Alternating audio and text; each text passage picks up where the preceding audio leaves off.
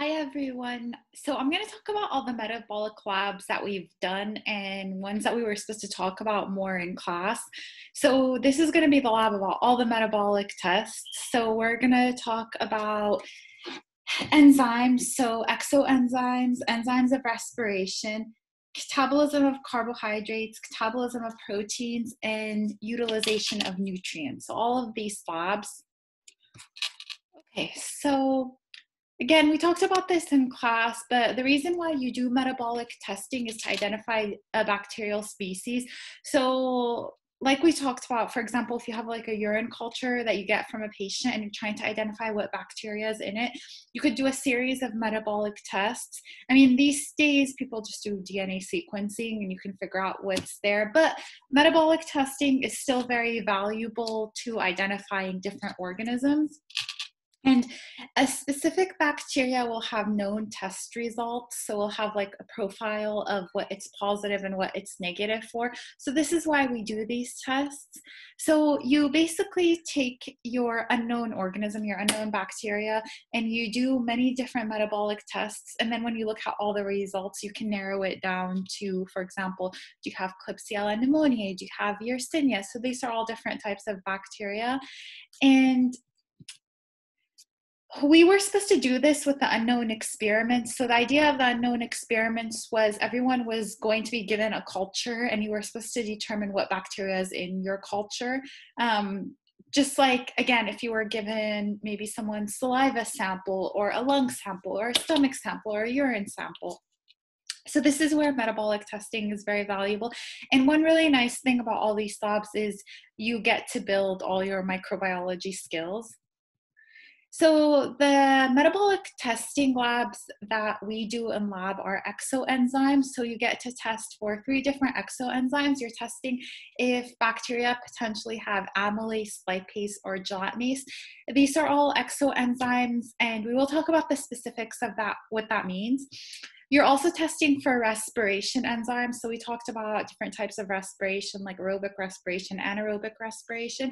So enzymes that we could test for in lab are a catalase test, an oxidase test, a nitrate reduction test. And these give you an idea of what type of respiration bacteria have. And then carbohydrate catabolism. So to test what types of pathways do bacteria have to break down sugars. And this was from the metabolism lecture. So fermentation of carbohydrate test. There's something called the MRVP tests, and we will talk about that. And then protein catabolism. Do bacteria have the ability to break down different proteins? And remember that protein is made up of amino acids. So you could test for hydrogen sulfide indole motility test, which is also called the SIM test, phenylalanine deaminase test, tests for the presence of that enzyme. And again, enzymes are proteins. And then the rapid ornithine decarboxylase test, the urease test. And then there's a final test that you were supposed to do in lab, which is the citrate test, which tests to see if you have citrate or not. So for the first section in labs, that was the exoenzymes lab. So for that lab, well, let's talk about exoenzymes in general. So exoenzymes, from the name, they're extracellular enzymes that a cell secretes. And these enzymes, the really nice thing about them, if you have them, if you're a bacteria, is they allow you to break down different components, so food, nutrients, and then once they're broken down, it's easier for them to get back into the bacterial cell. So these enzymes help break down large polymers into small ones, which can then enter the cell for use. And metabolism here will assess if you have these exoenzymes, and you basically, the agar, so your medium, has whatever it is, the substrate that the exoenzyme acts on. So if the exoenzyme is present, what will happen is it will digest that substrate, so you'll see a clearing. So you were supposed to test for 3 different exoenzymes. There's an amylase test, a lipase test, and a gelatinase test, and we'll talk about each one. So we'll start with the amylase test. So it tests for the exoenzyme amylase. Amylase hydrolyzes, which means breaks down starch, which is a polysaccharide, a complex sugar. And if bacteria has amylase, what happens is amylase exits the cell, it breaks down starch into its individual monosaccharides, and then those can enter the cell. So the growth medium, so to check if bacteria have it, you grow bacteria on starch agar. And after so your medium is starch agar, and then all you do is you inoculate the bacteria. You just streak the bacteria on the starch agar, and then you incubate it for 24 hours. After you've incubated your plate, for the amylase test, you have to add iodine reagent afterwards because the medium itself is clear, so you can't see the clearing without iodine. And what happens is iodine binds to starch. So if there's no starch, because it's been broken down, you'll see a clearing. So a positive result is a clearing, a negative result, you'll just see brown, because when iodine binds to starch, you get this brown color. So that was the amylase test. So positive result, again, is a clearing around where the bacteria grew. A negative result is no clearing. Now you still see the growth of the bacteria. It'll still grow regardless because it's starch, it's a nutrient. We're just checking, do they have amylase? So another exoenzyme to test for is lipase. And from the name, it's an enzyme that breaks down lipids. So lipase hydrolyzes tributylin, which is a type of triglyceride, which is a type of lipid, a fat, into glycerol and 3 fatty acids. So if bacteria have lipase, they can break down tributylin, which is a triglyceride, which is a fat, and then they can take in the monomers of that into the cell for energy. So you're going to grow bacteria on basically fat agar, so tributylin agar, which is a triglyceride, which is a fat. And for the lipase test, again, if bacteria have lipase, they will break down the tributylin and you'll see a clearing. If they don't, you'll see no clearing.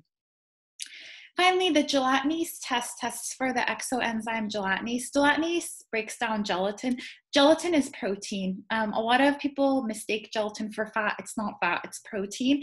So they break down gelatin into amino acids because it's a protein, and then those can be entered on the cell. So you grow bacteria on gelatin agar and you see, do they have gelatinase to break it? So clearing is positive, no clearing is negative. So those were respiration enzymes. I have the lab open here with me, and you're just going to record the results for different bacteria. And again, that was just streaking the bacteria on the different types of agar plates. Next lab is enzymes of respiration. So respiration enzymes, this is another type of metabolic testing labs. So metabolic tests can reveal whether bacteria have the enzymes to do aerobic respiration or anaerobic respiration, or possibly both. So you're seeing, do they have these enzymes or do they not? And in aerobic respiration, again, as a reminder, oxygen is the terminal electron acceptor and it's reduced to water. In anaerobic acceptor, the terminal electron acceptor is basically anything but oxygen. So it's an inorganic molecule such as nitrate, sulfate, anything iron sometimes. Testing. So you're going to look at a few enzymes. One enzyme you're going to test for the presence of is catalase.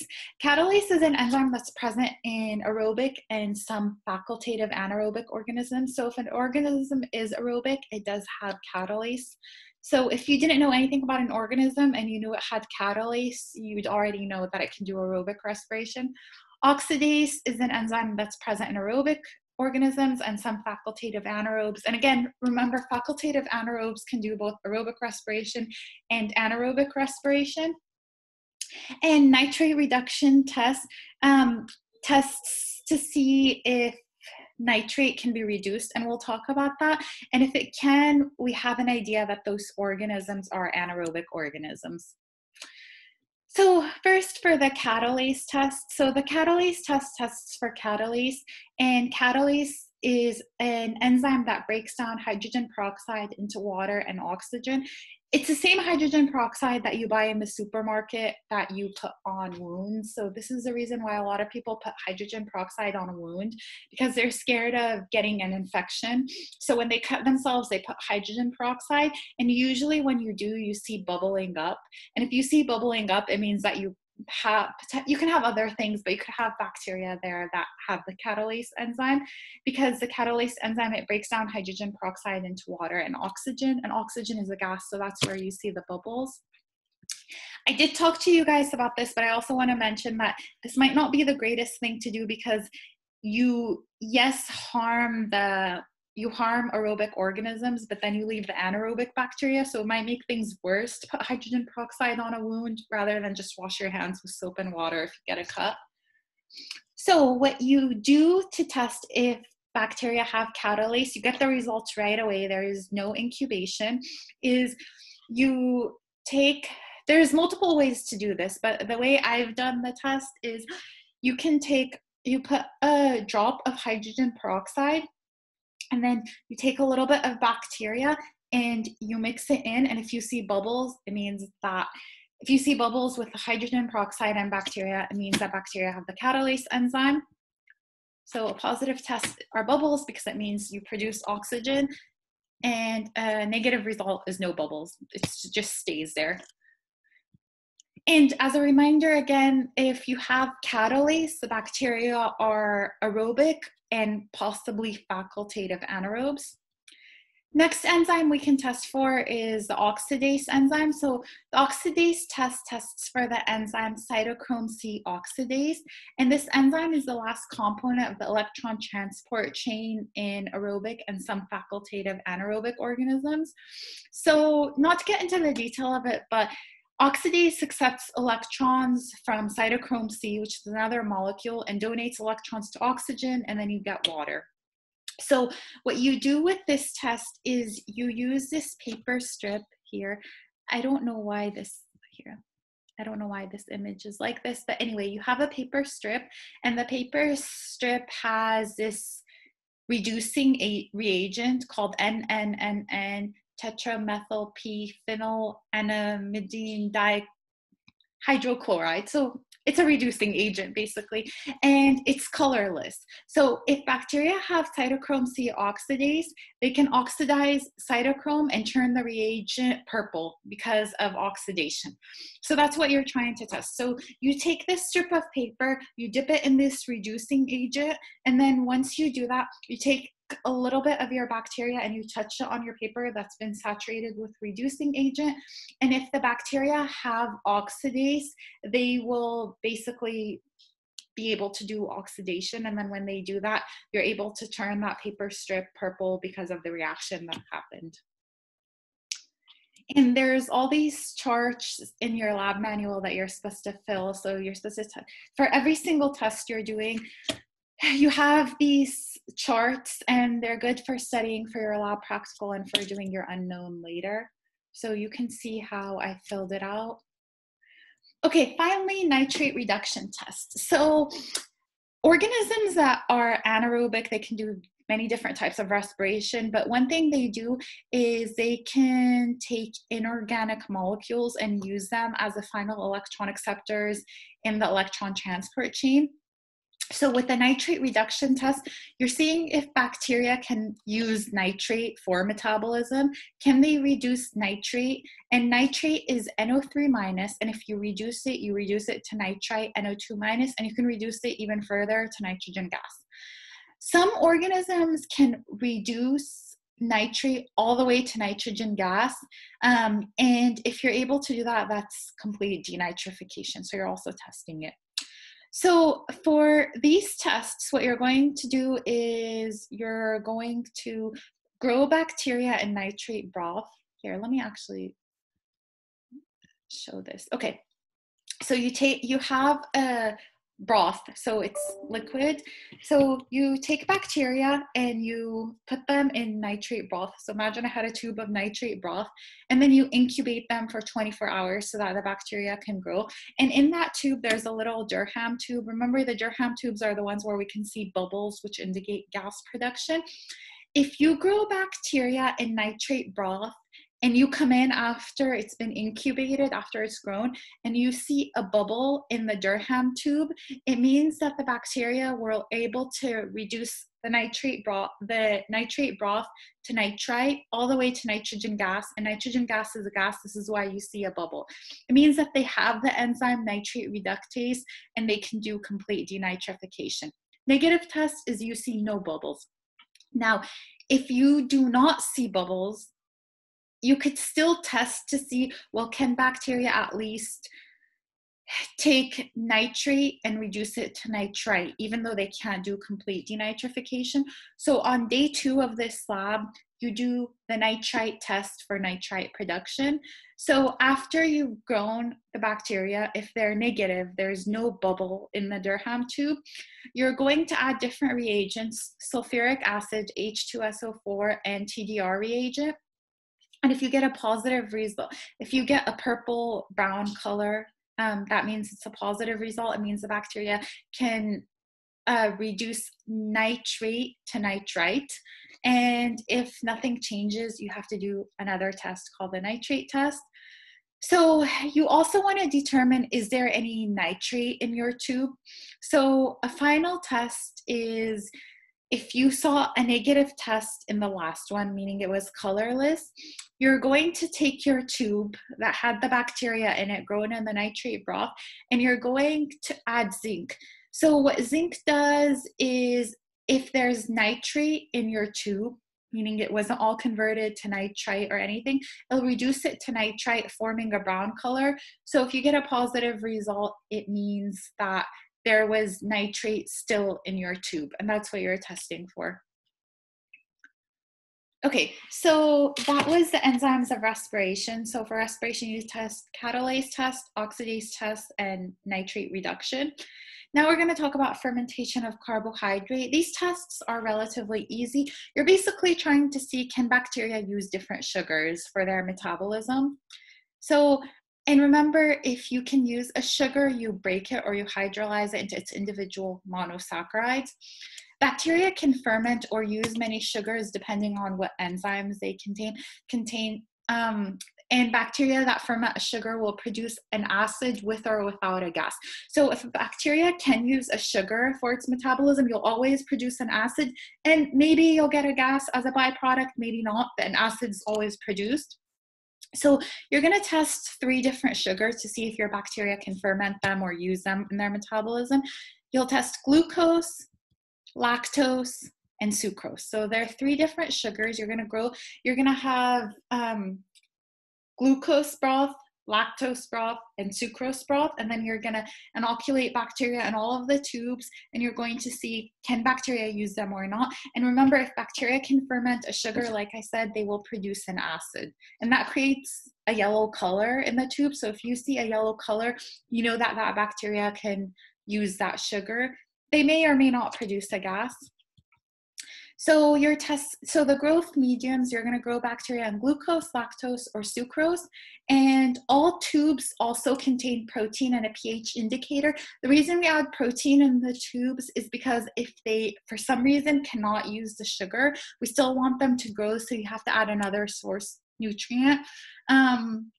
And protein sparring. So if bacteria can't use carbohydrates for metabolism, they'll use the protein, and the protein will cause the medium or the broth to turn blue. Key symbols you guys need to know when you read your tubes after the bacteria have grown, after they've been incubated, is A is if you see acid production. If you see yellow, then you know that it's positive, they can use that sugar. Acid and gas is if you see yellow and then an air bubble in the Durham tube. K is the alkaline. It means you see blue, and NC is no change, and the tubes to begin with are green. Okay, so next test is MRVP test, which also tests different way bacteria can use sugars for growth. So methyl red Voges Prosker tests, and there are 2 different tests in one. So it's called the MRVP test, but there's an MR test and a VP test. And you're trying to differentiate different types of enterobacteria. So enterobacteria are a group of bacteria. And you're testing for 2 different glucose fermentation pathways, the MR pathway or the VP pathway. So the methyl red test looks for the mixed acid pathway.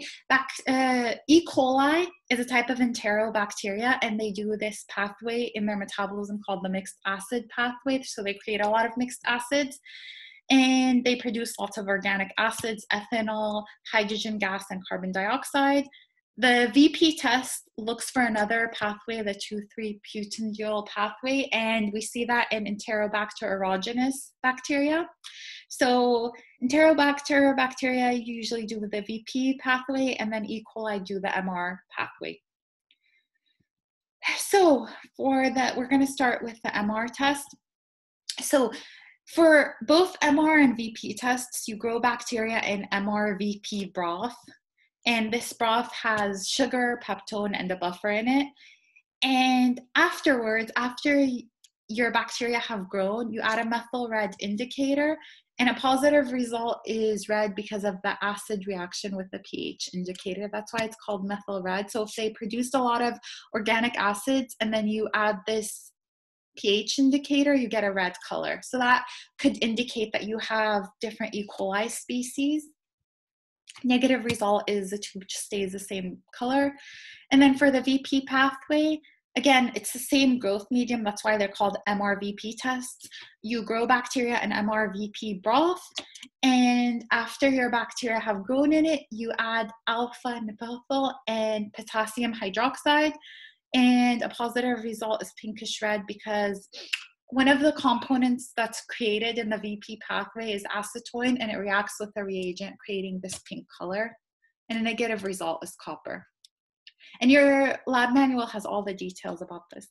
Finally, the last group of tests are the catabolism of protein tests. So you're testing, can bacteria catabolize different proteins? So do they have the enzymes to break down different proteins? So there's the SIM test, the sulfide indole motility test. So it's a medium. It tests for three things. It tests for hydrogen sulfide, indole, and motility, and we'll talk about it. And then there's the phenylalanine deaminase test. With this test, you're testing, do bacteria have the enzyme, the protein, phenylalanine deaminase, which breaks down different protein, and the rapid ornithine decarboxylase test, and finally the urease test. So for the SIM test, the SIM test is one test that tells you three things. You get to see hydrogen sulfide. Do bacteria produce hydrogen sulfide? I'll talk about it in a second. Indole test and motility test. So now we're going to talk about the first component of the SIM test, which is hydrogen sulfide.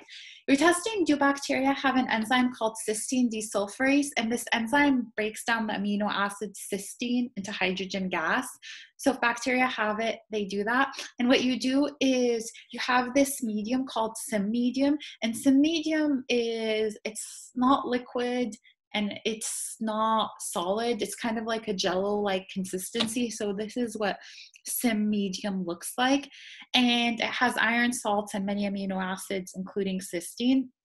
So what you do is you have this tube here. Imagine if I had it. You take your bacteria and you just stab it in and out because it's like jello-like consistency, and then you incubate it.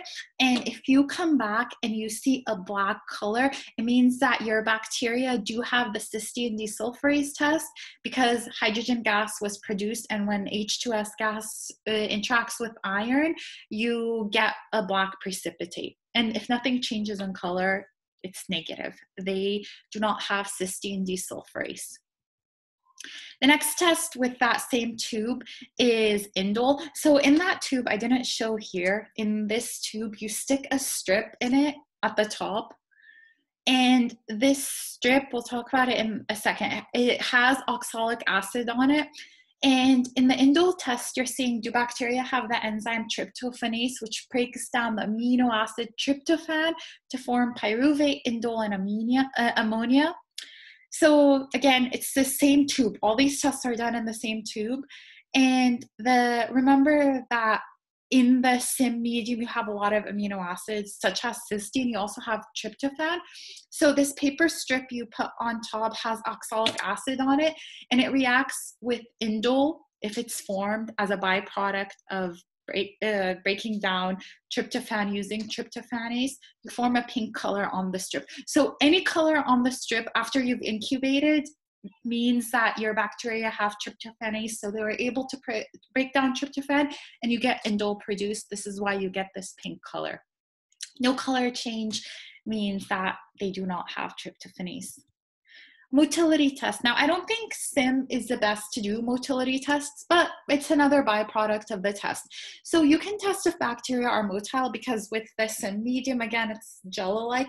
You stab the bacteria, and if you look at where you stab the bacteria and you see a lot of fuzzy appearance, or the whole tube is black, or the whole tube is very saturated, it means your bacteria are motile. If you only see bacterial growth where you actually stuck your needle, it means that bacteria are non-motile.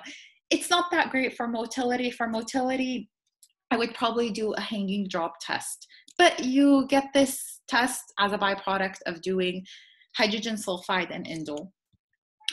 And the final test, another test we do to see if bacteria can break down different proteins, is phenylalanine deaminase test, and it tests for the enzyme phenylalanine deaminase. So this enzyme is able to deaminate or alter phenylalanine, the amino acids, into phenylpyruvic acid and NH3. So what you do is you take your bacteria and you grow them on phenylalanine agar. So you have this agar, it has phenylalanine on it, and you streak your bacteria on it, you incubate it, and then when you come back, you add ferric chloride. And ferric chloride, if there's phenylpyruvic acid, it'll react with it and form a green color. That indicates that your bacteria do have the enzyme phenylalanine deaminase. And this is why you get a green color. No change means they don't have the enzyme. Another test is the rapid ornithine decarboxylase test. So it tests, do bacteria have this enzyme called ornithine decarboxylase? You guys have taken chemistry, so this enzyme decarboxylates, so it removes a carboxyl group from the amino acid ornithine and produces an amine and carbon dioxide.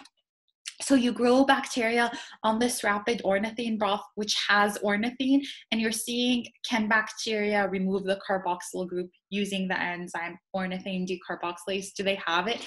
If they can, you get a purple color because this putrescine is alkaline, and because it's alkaline and there's a pH indicator, it turns the medium, or what you grew your bacteria in, purple. Urease test. So urease test tests for the enzyme urease.